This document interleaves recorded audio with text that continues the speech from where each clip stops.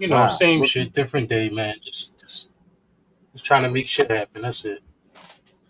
Yeah, man. That's right.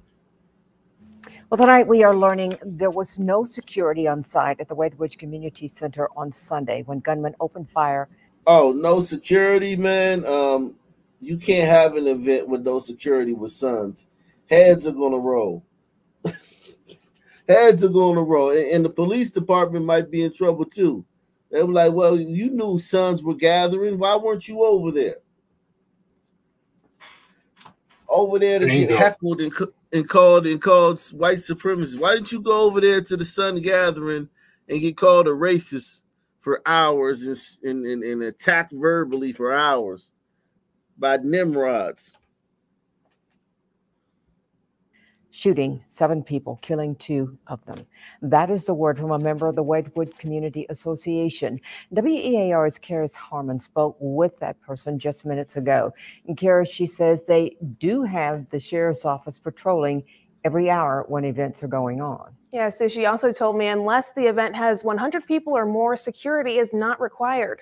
Some other members of the community that have hired security for future events are asking what. Yeah, you have to change that rule, man. That rule was made with gliders in mind. Yeah, if the function has 20, 10 or more sons, you need to have security. But I'll even give you 20. I'll Shit, say five or 20. more. I mean, 100. No, five or more. Wow, these people don't know sons, man. Going on. Yeah, so she also told me unless the event has 100 people or more, security is not required. Some other members of the community that have hired security for future events are asking what else can be done to prevent this from happening at other places. The question we've been asking following a deadly mass shooting at the Wedgewood Community Center has been answered. Tuesday afternoon, I spoke with Deborah Lawrence with the Community Association.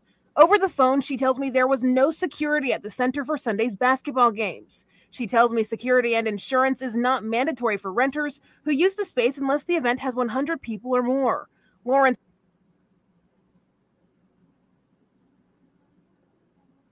Yep, sons. Who use the space unless the event has 100 people or more. Lawrence adds she had no knowledge of a dice game that was happening nearby. I also reached out to. Oh, so there was a dice game happening nearby, man. Yeah, man. Wow. Yeah, if there's a dice game going on with sons, man, you got money and oh my God, man. Dice games. I did a video a few years ago on dice games, man. So many dice games, brothers get killed in dice games, man. Um, it's kind of like, Thanks. yeah, it's kind of like when you had to when the sun man tells you to leave.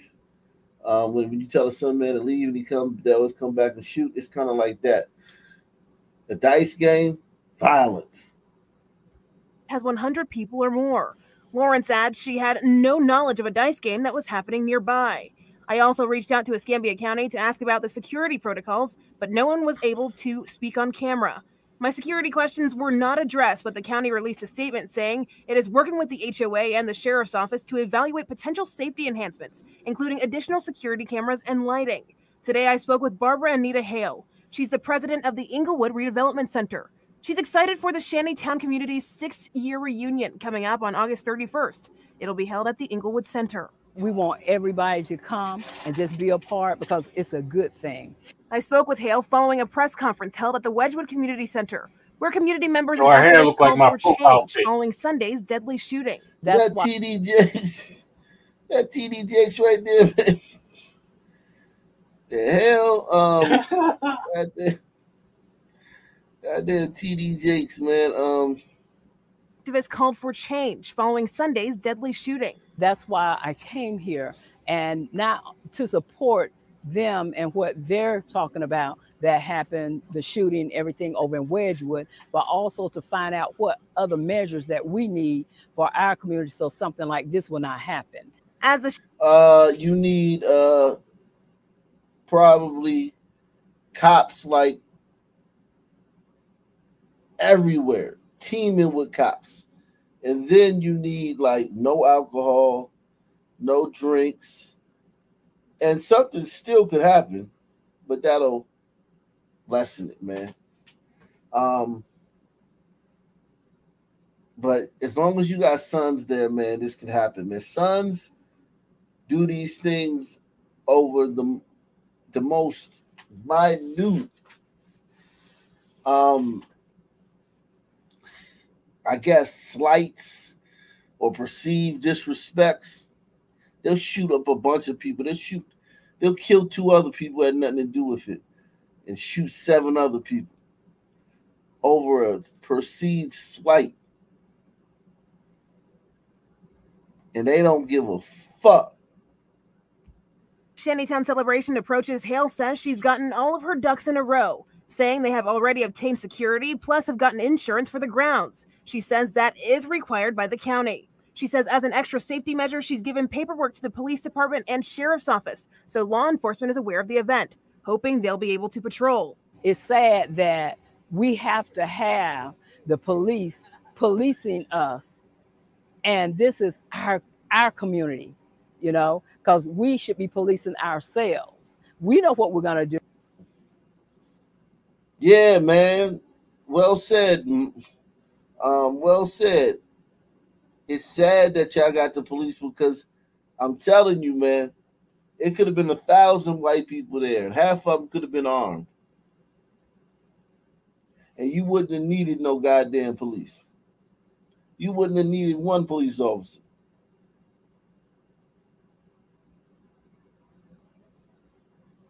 Let alone a woman or something like that. Listen,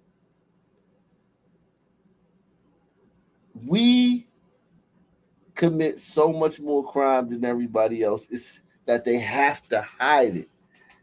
Think about it. They have to hide our crime because we commit that much crime. They have to hide it. And they have to keep us in the news as victims so that people don't turn on us and just fucking try to wipe us out. We know how we're going to act. We know how we need to govern ourselves. Her message to people who want to come: leave the guns at home. We're going to have a good time. As far as the investigation into the shooting, the sheriff's office says they have no suspects yet. Live in the studio, Karis Harmon, WEAR News. Wow. Community leaders, activists, and crime prevention advocates all gathered at the Wedgwood Community Center this morning. A show of solidarity against gun violence in the county and a message to the rest of the community to get involved in bringing it to an end. We have to meet our generation, this generation, our community as a one. And the one person can't do it all. We have to be a village for our youth, our young people. And we have to say something. We have to say something because it can be our turn today. It can be your children tomorrow. The Wedgwood Community Center remains closed now after the shooting Sunday night. Now, if you have any information about that shooting or any recent gun violence, you could earn a reward from Crime Stoppers by giving them a call with tips at 433-STOP 850.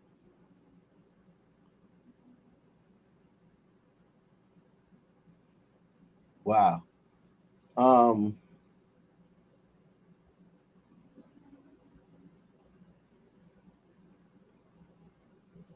hope she got high. A mass shooting in SEAL Team Escambia County 6 on Sunday night claimed the. You hope she got SEAL Team. I mean, you would think that, okay, this just happened. If Granny wants to throw up a GoFundMe and have people come by for another family, she should. But Granny, listen, Granny with the red hair, man, she done seen so much stuff. Because remember, the community been like this ever since we got let off the plantation. That woman has probably seen so much stuff, and she's still like talking about guns and shit.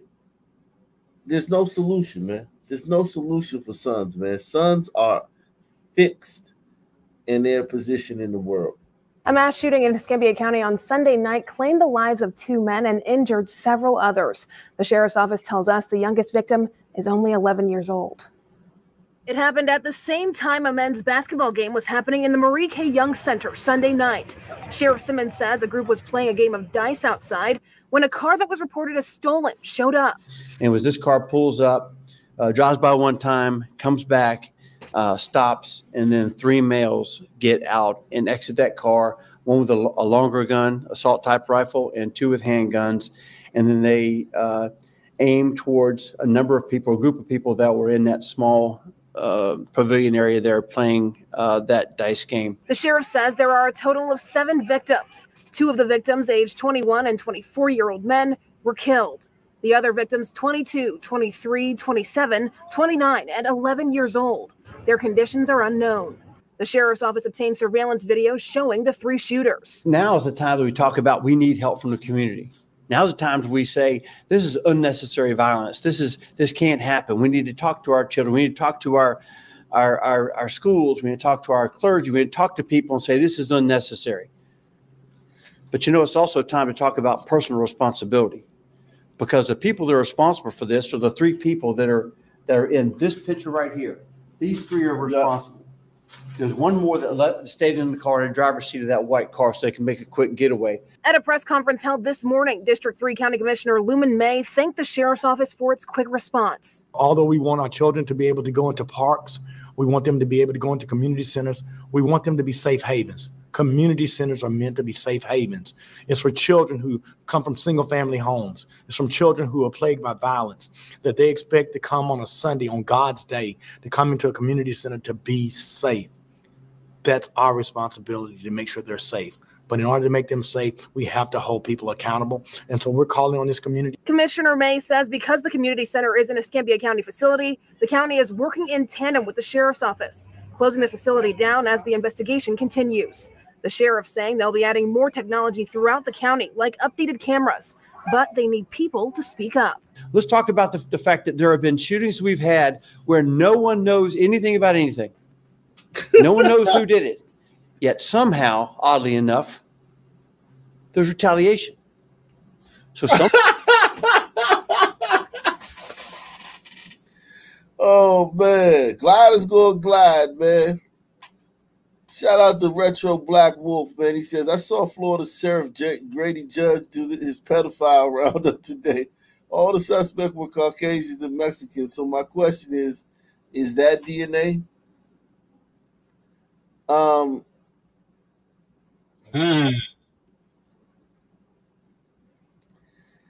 lot of sons do that, man. Whatever your deviancy and degeneracy, whatever you're talking about, Retro Black Wolf sons do that probably more than anybody. Whatever you're talking about, we do it more than anybody.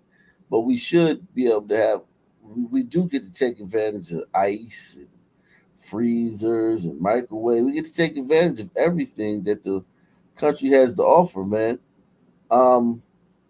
But we do everything in spades that everybody does as degenerate. So if there was a roundup in this county, Judge Grady Judge's county, where most of the suspects were Hispanic and white, I'm sure that that may have been just that roundup or that sting they did on that group. I'm sure that they'll do another one and all the suspects will be black. Because to try to blame sexual degeneracy and debauchery on other races and say that it's in their DNA, when we do that shit more, they just hide it. So I think that, yeah, it's definitely DNA, man. Definitely DNA. But the inability to control those urges, the inability to, create systems and institutions that protect children from adults. Just the institution in this does it on autopilot. To be able to work with authorities and cops to bring people who touch children to justice. The black community don't even got that. If you're an uncle and you molesting a kid in the family, or you a cousin, you molesting a kid in the family, depending on who you are, man, people might not say anything if they know. So I've been around sons all my life. Whatever you're saying that sting Grady Judge had, I'm sure we could go to another town the same day and find a sting where they arrested a bunch of pedophiles and sexual assaulters, and it was all sons, every last one of them. That's a fact. I came across an article today where this son man, he was like an original son man though. He took his 12-year-old daughter's virginity. Wow. That shit was crazy. But it was wrapped up because it had something to do with the mom too. I was looking through the paperwork from where the case was going or whatever. They would he sent the mother $800 in a cash app for that whole situation. It was a crazy situation. Yeah, I'm gonna try to get I heard about that. Yeah, send it to you. But he killed the little girl, right? Yeah. Well, is this the one where I think the girl was very young and the mom sold her to the drug dealer? Is that the one you're talking about? Oh no. This is something different. This just happened recently. Okay. Okay. Yeah. And the difference between that and why I wanted to expound on that notion that when you see groups, when you see these busts and everybody in the drug bust or everybody in the gun bust is of another race besides black, because what people try to do is they try to say, okay, well, if that's the case, then like the way blacks murder, that these other groups do it like that. No. The only people who shoot guns in broad daylight in public places, whether it be downtown, the movie theater, the mall, schools, the only people who do that, shoot guns in public places, are black people and son burritos and then own burritos. We got that locked down. We got that crime cornered. So no matter how many times you try to convince me that other groups are doing crime too, yes, they are doing crime too. But violent crime, we got that locked down. We the goats of that in America.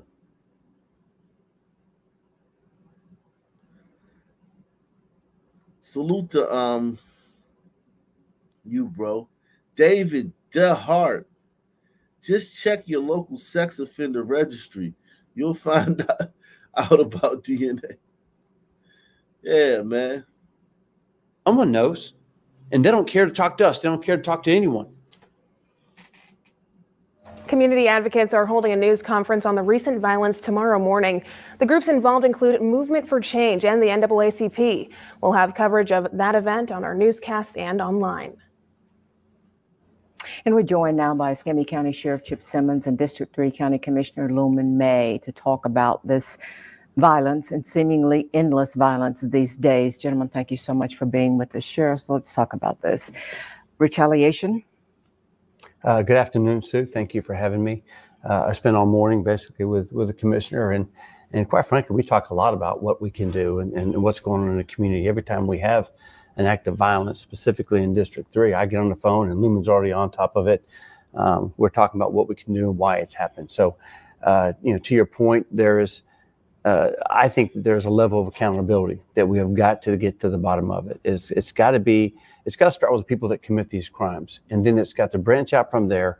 The people that know who these people are, the people that are helping to facilitate, the people that helped them before, during, or after an act like this, because that's a crime. If you help someone or facilitate a crime like this, certainly a homicide, you too can be charged. And I just think from a community standpoint, we need to say, one, that these are the people that are responsible. There's got to be some personal responsibility. And two, we as a community have to come together.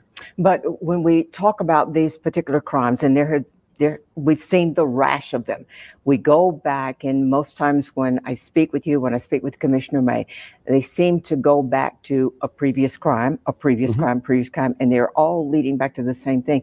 And it's retaliatory. If you look at social media, And that's what people are saying, that this is a payback for a previous shooting. That is correct. We've had a couple of shootings over the year, and when we look at an incident like this, and we say, okay, what caused this? We always look for motive. And in this situation, we're looking at a number of different things. Is this a retaliation for this shooting or for this other shooting? Because we are getting information that's a retaliation. The people believe that they were wronged in some way, or one of their friends, one of their associates, one of their family members were shot. So it's a smaller group of people that are doing this, but they continue to do this and they continue to retaliate. Commissioner May, we heard your comment there in the story that Karis did. This happened on a Sunday, of all things. This happened at a community center. You know, was there security there? Should there have been security at the community center? What should the neighborhood expect? What should communities expect to see to know that their children are safe, to know that they are safe when they go to these places? So first of all, it's an active investigation, and we're having our staff look into it. I've worked with the sheriff and talked to Sheriff Simmons all day to figure out exactly what happened. But we certainly expect for our children to go into safe havens, to make sure that when they are coming to a community center, they are protected. We do have management agreements with different neighborhood associations in which they manage those. And oftentimes we have to review the protocols to make sure they're followed. And so our staff is working diligently with the sheriff's department and making sure that those protocols were followed, and if not, then we're going to have to look into what consequences that will happen. Now, granted, it's early on, you still have an investigation going, but it sounds like what we're hearing initially is that there may have been a dice game going on outside. We're talking about illegal activity, perhaps. How do we monitor this? Like you're saying, it takes a neighborhood, it takes a community going, somebody picking up a phone and calling and saying, hey, there's some activity illegal going on out there. We're hearing an 11-year-old, a child was wounded in this incident. Well, I think it's a lot. Commissioner May and I spoke earlier about there was a basketball game, but there's also a dice game that was outside. The ones that were targeted in this specific incident were the ones that were playing the dice on the outside pavilion.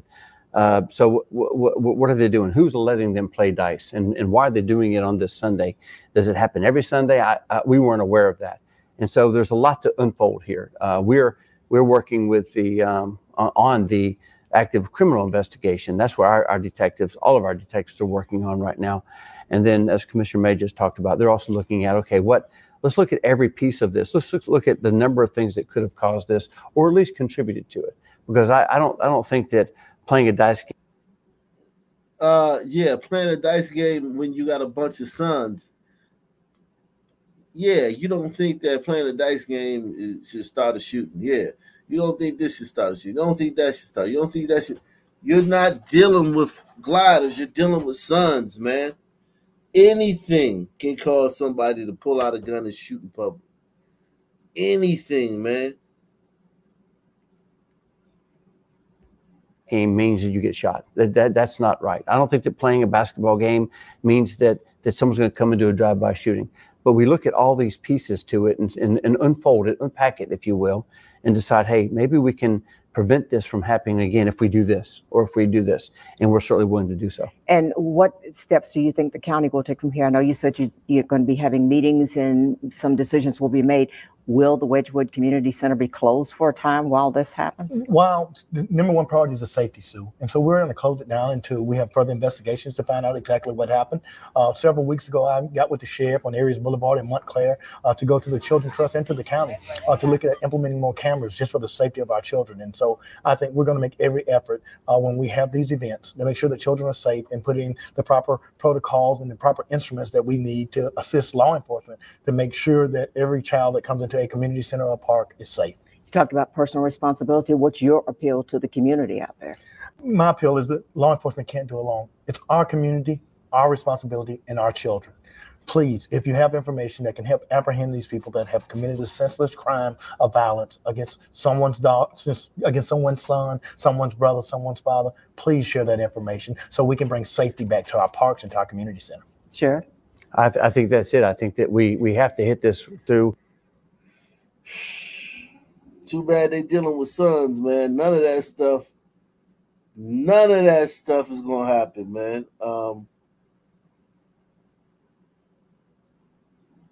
None of that. You ain't gonna get no assistance on nothing, Jack.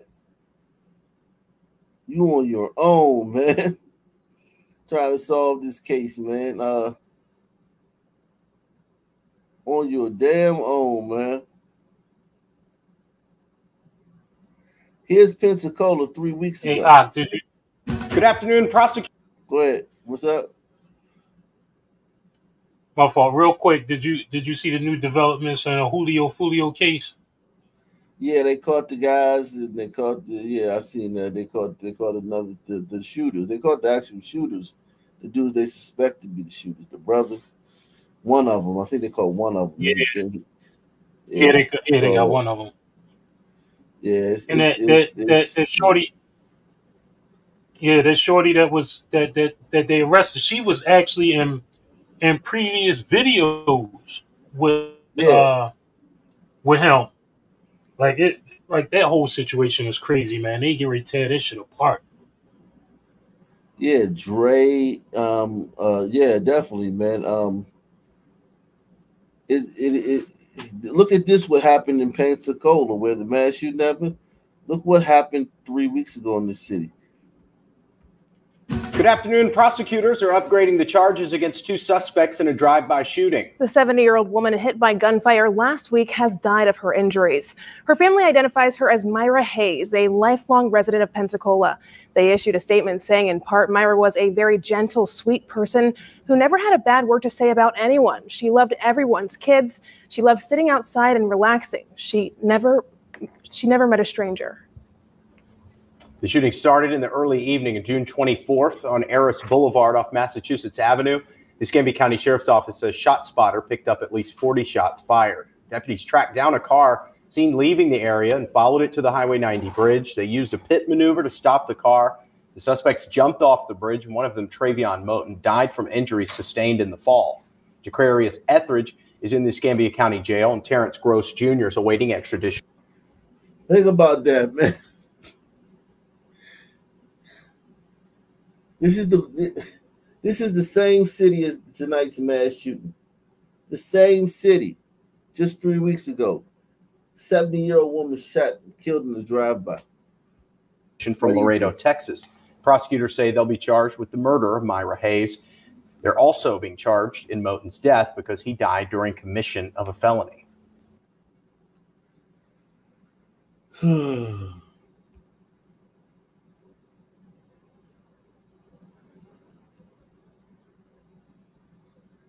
Wow. Pure no, I can't say insanity. Yeah, pure insanity. Yeah, man. This is crazy, man. Like, what the hell? Like, y'all shooting 70-year-old ladies in drive-bys, and it's just like, that's just another day. Like, that's just another day in y'all area. Like, there's no big deal, no Sandra's, no Sonya Massey energy for that 70-year-old lady that just got her fucking head blown off by some sunturns. No right. Protest for her. Nothing. Sons are cold, man.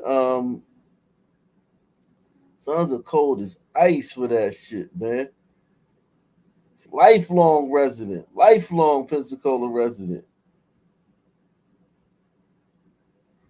Oh, we got a white dude, man. Let's see what the white dude doing, man. The Gloucester County Sheriff's Office says a grandson brutally attacked his grandmother. 23-year-old Joseph Fabula now faces several charges, including attempted murder and abduction. 10 on your sides, photojournalist Robert Rizzo uncovered the disturbing details in court documents. The incident happened on Saturday just after noon on Yacht Club Road off Guinea Road in Gloucester. When officers arrived, they found 2 people injured, a man and a 78-year-old grandmother who was also his caretaker. Court documents describe in detail what led up to the arrest of 23-year-old Joseph Bradley Fabula Jr. According to the documents, both Fabula and the victim stated they had argued. It reportedly escalated when Fabula became angry enough to attempt to smother his grandmother by lying on top of her with his 6'2", 300-pound body. According to the paperwork, the victim wiggled free, but Fabula began repeatedly kicking her and hitting her in the head with his closed fist. The complaint goes on to say that Fabula then locked the door, not allowing her to leave, and that it was in the kitchen where Joseph Fabula told the victim, "I'm going to break your neck, and then I'll break your back." The victim responded, "Oh God, help me." Fabula then stated, "God is not going to help you. I'm going to send you to hell." The victim begged, "Joey, please no." The document goes on to say they both grabbed knives. And a chase began with Fabula chasing the victim around the kitchen several times, making several attempts to slash at his grandmother. The victim then stated,